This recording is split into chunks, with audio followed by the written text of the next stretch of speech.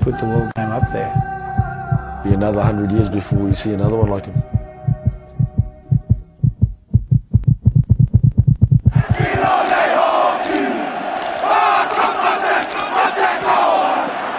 And now through Jonah Lomu. Lomu enters the 22. Lomu beats the Got it, Thomas. A 16.5 storm. Set go. Here comes Lomu. Straight through Stephen Jones.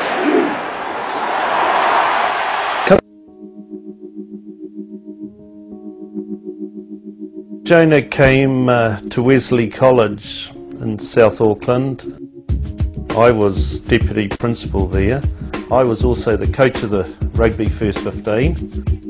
As a 14-year-old, he was about $1.90 m. He was 6'2", 6'3", and he weighed probably about 94, 95 kilograms. And here we go once again.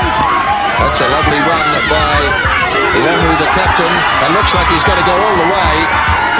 That is a magnificent try from inside the 22. We had him playing a tight forwards game, but he had that wonderful ability of being a lock that could run as fast as a wing. My word, what an outstanding player this fellow is. It took me about a year and a half before I realised that I really enjoyed that game. You know, enjoyed rugby. Coming to terms with the rules of the game, especially coming from league. You know, you run into a ruck and you're supposed to release the ball and you're wondering why these guys are rucking you. That year he also made the New Zealand under-16s.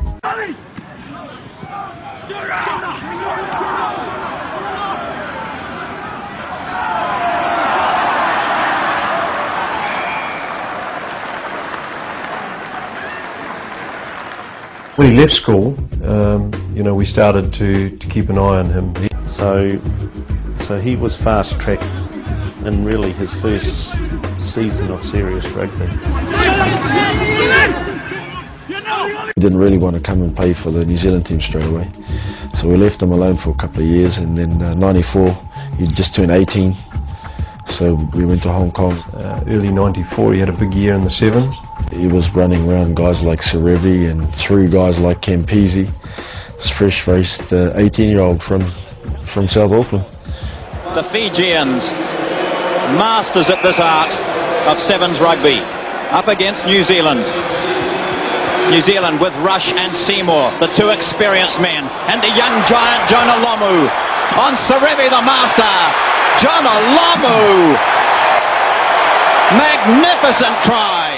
He made a fantastic impression at the Hong Kong Sevens, scoring wonderful tries and thrilling the huge, excitable crowd there. And those games were telecast live back to New Zealand. And this kid suddenly became the name on everyone's lips.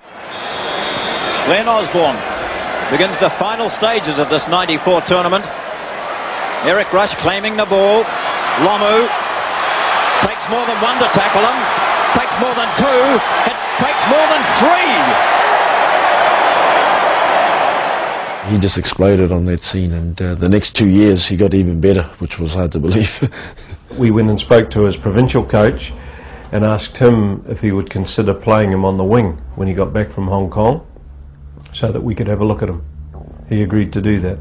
Basically got asked if I wanted to play out on the wing at the National Telecom Sevens tournament. Final here in Palmerston North, the Telecom 0800 Sevens final, and it is Counties leading Waikato by 5 points to 0 and attacking. Jonah Lomu, the man who scored the try, hovering out on the wing. There's an indication of just how powerful he is. That's amazing strength from the big man. And there's more power too from Paramore. And more again from Lomu. And this is 2 tries for Jonah Lomu. And that gives Counties the lead by 10 points to 0. His work rate wasn't really that great to be a number 8 or a loose forward, even though he had been tried at a blindside flanker and number 8 on several occasions. But I think the wing is his true position. They put pressure on Counties, but they are able to keep possession. The ball in the arms now of Lomu. He has another go on Chris Costello, and Lomu goes in for his hat-trick of tries in the final. Jonah Lomu, what a sensation. So, you know, I got asked, oh, do you want to trial out for the All Blacks out on the wing?